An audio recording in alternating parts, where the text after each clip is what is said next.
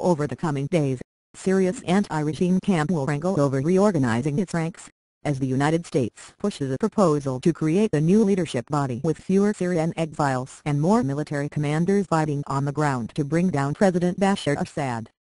But there are serious doubts whether the divided and ideologically diverse factions can come together into a structure the U.S. and its allies can work with. Hundreds of Syrian opposition figures are taking part in a 5-day conference starting Sunday in the Qatar capital Doha, seen as the most serious thank you for trying verbose.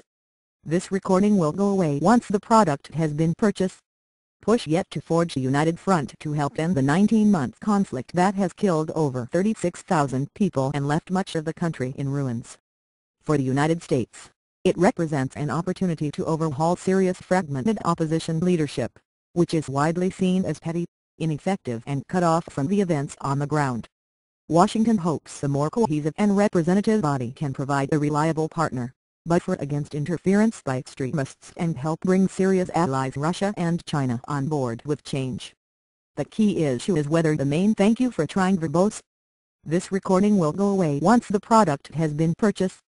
Political opposition group, the Syrian National Council, which consists largely of academics and Syrian exiles, will accept the U.S.-backed proposal to set up a new 50-member leadership team with more representatives from inside Syria. Under the new plan, called the Syrian National Initiative, the new leadership would include representatives of the rebels' Free Syrian Army, political groups and local councils in Syria. The SNC would also be included, but its influence would be diluted significantly. Burhan Kaliban, the senior SNC member, said Saturday that the group is willing to consider the idea, but hasn't thank you for trying verbose. This recording will go away once the product has been purchased. Decided yet?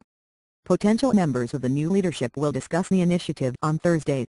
We have agreed to attend the Thursday meeting, but there is no agreement to adopt the initiative as it is, Kaliban told the Associated Press. U.S. officials have long complained that the opposition disarray has held back more robust foreign involvement behind the opposition in its fight to topple Assad. The SNC has been plagued from the start by infighting, splits and frustrations over its failure to broaden its membership. An opposition meeting in Cairo earlier this year descended into chaos, shouting matches thank you for trying verbose. This recording will go away once the product has been purchased. And walkouts.